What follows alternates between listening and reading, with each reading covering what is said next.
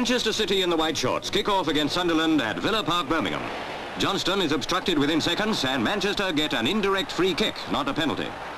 Left half Paul takes it.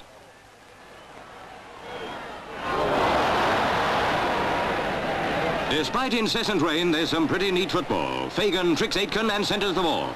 Anderson heads away as Clarke comes in. Back comes Clarke to gain possession and gives Fraser a shot almost too hot to hold.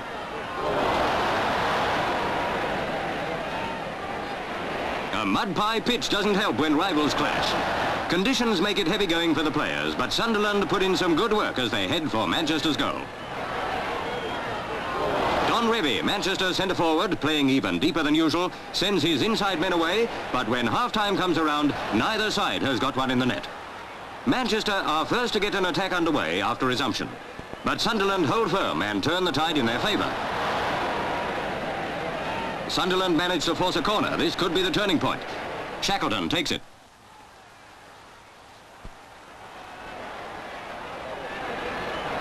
Purdon tries a sudden shot at goal, but Trautmann saves. A narrow squeak for Manchester. But unrattled, they swing into a raid of their own with Hayes in the lead.